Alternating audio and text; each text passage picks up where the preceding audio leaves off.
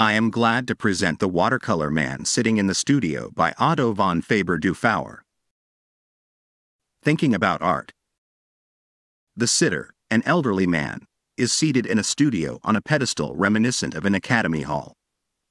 The earthy, dark tones give the scene a weighty quality.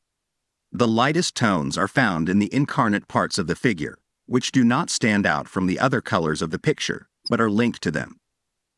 As a result, the sitter's face is both part of and the highlight of the color references in the picture. The color of the sitter's skin is reflected in his pink coat, while his white-gray hair matches the color of the wall next to him.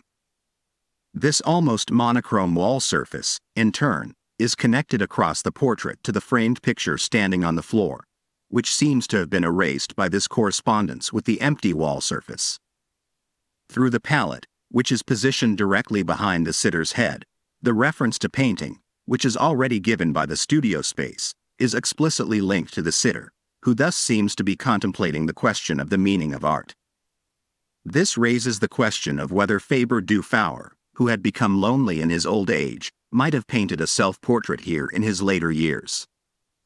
In addition to the studio setting, the sitter's explicit reference to the palette and the fact that the picture was part of his estate, the only summary elaboration of the body suggests a self-portrait, while the representation of the face is concretized with the wide-open eyes typical of a self-portrait. This concentration on the face gives the impression of the artist's melancholy introspection, captured by the palette and related to the meaning of painting, whose dark character is reinforced by the concealment of the palette hanging on the right of the picture in the light tones so characteristic of Faber du Faur. In the course of this resignation, Faber du Faur advises his son Hans, who has also become a painter, "Promise me one thing. Never move to Munich, they'll kill you here." Whoever the sitter may be, the references to painting make the portrait a resigned self-contemplation by Faber du Faur, focused on art.